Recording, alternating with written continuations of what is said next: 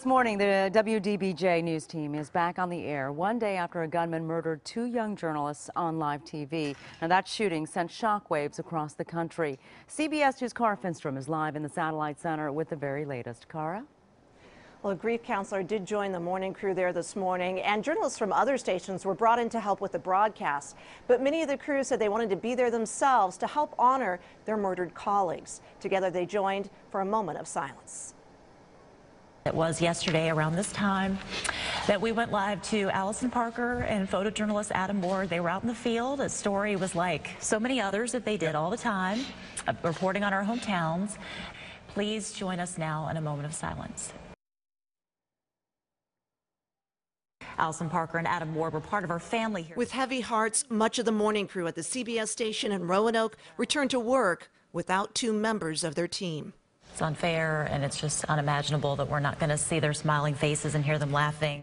Reporter Allison Parker and photographer Adam Ward were ambushed and killed live on the air Wednesday morning by a disgruntled former employee. The father of one of the victims, Andy Parker, says his daughter died doing what she loved. It's hard to get your arms around it and realize or try and make sense of why it happened. Authorities say the gunman was a fellow journalist, Vester Flanagan. He went by the name Bryce Williams while reporting for the station. The 41-year-old was let go 2 years ago. Before killing himself yesterday, authorities say he went on a Twitter rant, alleging Allison had made racist comments and saying Adam complained about him to HR. The general manager at WDBJ said Flanagan had to be escorted out of the building by police when he was let go. He also called him difficult to work with. In a 23-page document faxed to ABC News, Flanagan reportedly described himself as a human powder keg, motivated by the Charleston shooting massacre. He also expressed admiration for the man who killed 32 people at Virginia Tech in 2007.